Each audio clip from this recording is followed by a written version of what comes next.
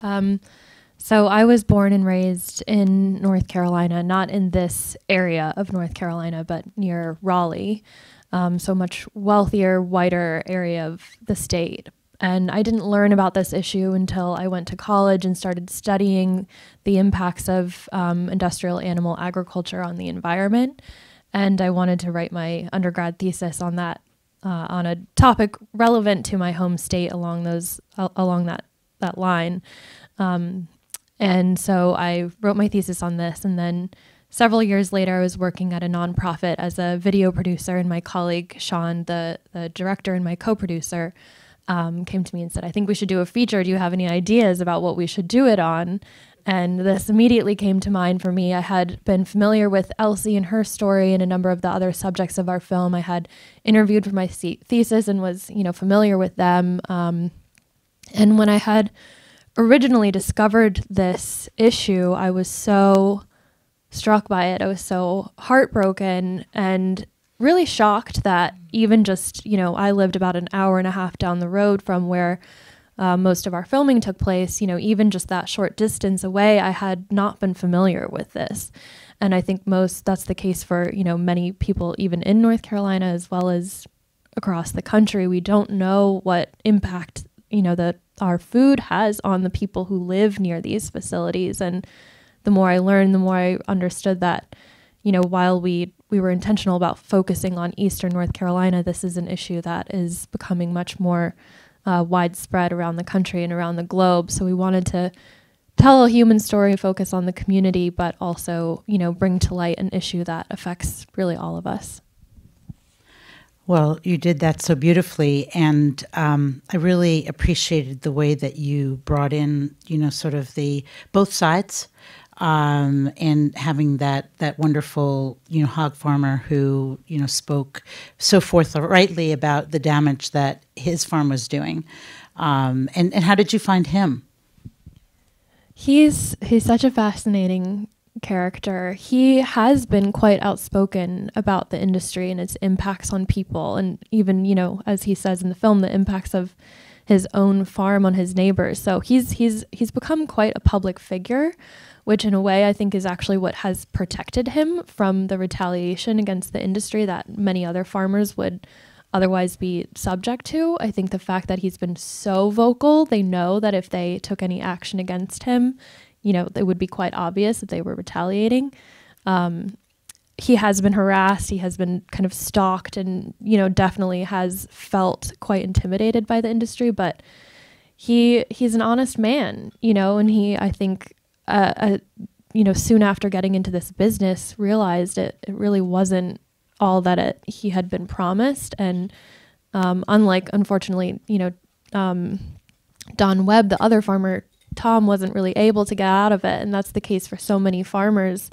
We really wanted to illustrate that they are also victims of this system, that they are not necessarily, to blame for this, because many of them have no other option to keep the land that they own and keep it in their family. And they enter into these really restrictive, exploitative contracts with these companies. It's very difficult for them to get out of those.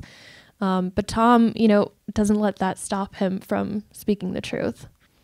Quite extraordinary. And I love the way that you, sort of layered the film and the complexity of the issue because, as you say, the hog farmers are also in some cases actually victims. And, then there's the other side, which is, jobs. And food sources. So it's very complex, and I really appreciate sometimes you see films that are so one-sided and, you really captured the nuances. I suppose it was, a lot of it was your research, and, the depth of the research and that you did. Was it hard to get Elsie to participate in the film? It wasn't difficult to get her to participate, but it was difficult to get her to go deep enough with us. She was a very, very private person. And I think she did that we don't know. I don't know for sure. She never really explained this to us, but my kind of theory about that is that she really did that as kind of a protection mechanism for herself and for her family. She kept her activism very separate from her personal life. And I think for us, she saw participating in the film as activism. So she, the first time we met with her, she just kind of gave us all the sound bites. And I think, what we realized is that she and many other people in the community were used to filmmakers like us and journalists and others coming in, wanting to get a specific story and taking that and extracting it and leaving and never coming back. So it took us a long time to build trust with her and with our other subjects because they had been so used to this, especially I think white filmmakers from, out of town coming in, taking what they needed and leaving. And we wanted to, we had to show them that we were much more invested in this. We filmed for over 4 years. So that took a long time, but even still, Elsie, didn't really open up to us very much. And, we tried to get her to introduce us to her friends or her family. And it really actually wasn't until after she passed that we were able to meet some of her family members and talk to them. And they were scared. The Elsie's niece in the film, Jessie May, told us that she works as a lunch lady at a school. And Smithfield has a lot of connections to leaders at the school. And she was afraid that if she would speak up, that she would actually lose her job. And that's a story we heard over and over and over again. So many people were unwilling to speak with us because they, had their livelihoods on the line or their family members' livelihoods on the line. And I think for Elsie, like she said in the film, like sometimes you just have to step out on faith. If you know that what you're doing is right, you have to speak up. And I'm grateful that she did speak up to us and was, able to be part of the film and eventually opened up to us more and more over time. But it took years. Yeah, it really is so striking, the bravery, her bravery and, the bravery of the other, activists. Did you and your team ever feel at risk? Did you ever feel intimidated or... Yeah, we definitely did, especially in that one scene where we were tracked down by the cops. That was me in the driver's seat, just trying to, move on from that situation as quickly as we could. We had encounters like that a couple of times where, the farmer in that case, actually, he kind of led a parade of cops toward us and kind of pointed out our car, and then they swooped in and surrounded us. So I think that just really illustrated the fact that the law enforcement and the industry are one and the same in this community. And for us, as white folks filming this, that was very intimidating. But I can't even imagine the level of fear that invokes in the people who live there, the Black residents who live there, to have the police, potentially take action against them on behalf of the industry that's destroying their lives. So we were intimidated. We had we were filming in front of a house once, kind of going back and forth, getting a shot of a factory farm in the background, and had the man just come out and cock a shotgun. We're like, okay, we get the message. But the fear, I think, there was really palpable, and it was scary for us. But we had the protection in a way of our skin color and not being from that region, and being wealthier than a number of the folks there. So we had to be really conscious of that power that we had to coming into that community and not take it for granted and not abuse it. I think that's something that is really tricky for filmmakers, especially if there's a race difference or a class difference. We had to really work on ourselves to make sure that we weren't exploiting that power differential between us and our subjects. And that was definitely difficult too. Yeah, I think you feel that respect in the way that you are telling the story. So how did you, I see that David Lowery and Kate Mara are involved. How did they get involved in the project? So Sean is very close friends with David Lowery. They go back a while. Sean's worked on a number of his films. So he's been involved since the very beginning, mostly just as kind of someone Sean went to for advice here and there. And then Kate, also came through a connection that Sean had. He had worked with her and her sister, Rooney Mara, and her husband, Joaquin Phoenix, a number of times. And it was actually Rooney and Joaquin who saw the film and were kind of interested in getting involved in some way and passionate about it, but we didn't really have a specific way that we wanted them involved, and we weren't sure, you know, what they could do. But Kate, I guess, ended up seeing it as well. And the story goes that she had a dream one night about the film and woke up and just said, I have to be a part of this. I really want to put my name on this and help, you know, spread the word. And she helped connect us to Cory Booker for that interview, and she came out for that, which was really special. She's been a good advocate for the film as well. That's great. What's next for the film? Well, we're screening at festivals. This is our last one of the year, but we've had a lot over the fall, and it's been wonderful to travel around with it. And then next year, you know, we're going to be doing a few more fests, probably in the spring.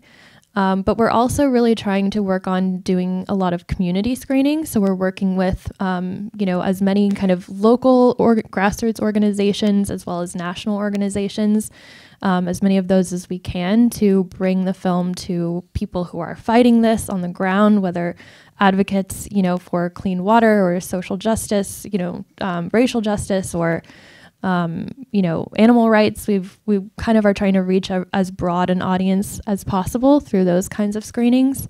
We are fundraising for that. So if you're interested in supporting us, a lot of people think, you know, the work is done when the film ends, but we have no money left. So we're really trying to, you know, raise some more funds for, you know, the ability to actually keep having people see it on the ground and have people come in person to see it, which we found to be really powerful.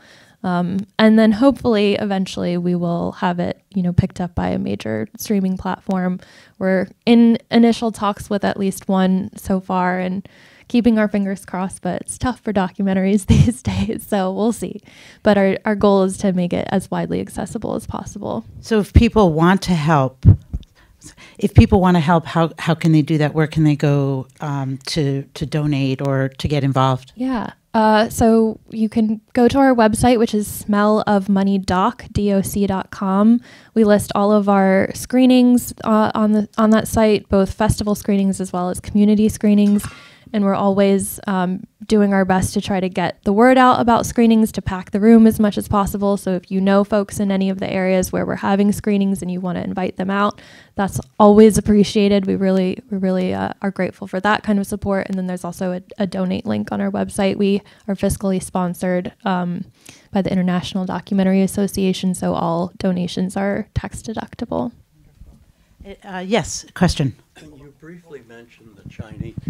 You briefly mentioned the Chinese bought that facility, but there was no further reference to that.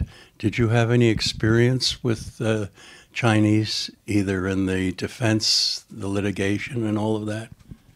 Yeah, good question. The Chinese a Chinese company actually bought Smithfield, the pork company, but I don't know how involved the Chinese part of the operation was in the lawsuit. I'm sure there was connection there. But no, we didn't end up we were hoping we could interview the CEO of the Chinese corporation, which would have been really interesting, but he's not a very accessible person, as you can imagine. And we did try to interview we reached out many times to interview spokespeople from Smithfield and kept getting pushed away by them. But yeah, it is an interesting element. There are so many of those that we wish we could have gone into in more depth in the film, and that's definitely one of them. Question? So as the film ends, they win the lawsuit. Wants you to use the mic. Okay. So as the film ends, they win the lawsuit, but yet they're still doing Smithfield is still doing all those same practices, and they're still polluting. Has there been any change in terms of those practices changing? And unfortunately, nothing really has changed. We've gone back to visit some of our subjects, you know, in recent months, and the spraying of the waste and the pollution is just as bad as ever. In fact, it's, in my opinion, a little bit worse, because I think the industry was on its best behavior during the lawsuits, and now that that's over, they're just like, okay, it's a free-for-all again. And you see a lot of large numbers in the film about the amounts that the plaintiffs won, but those were dramatically reduced by a law passed by or introduced by a state legislator who is in bed with the pork industry.